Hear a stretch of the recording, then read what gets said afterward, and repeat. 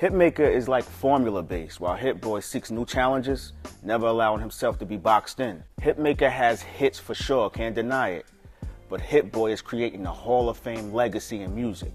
Hitmaker is talking about the work, while Hitboy, he's just working. Hitmaker has every right to speak his piece, but from my assessment or my opinion, he's only doing it to attach himself to the momentum and steam that Hitboy currently has. It's your man Eeze at TheEezeExperience. Go get yours, yeah! Hey yo,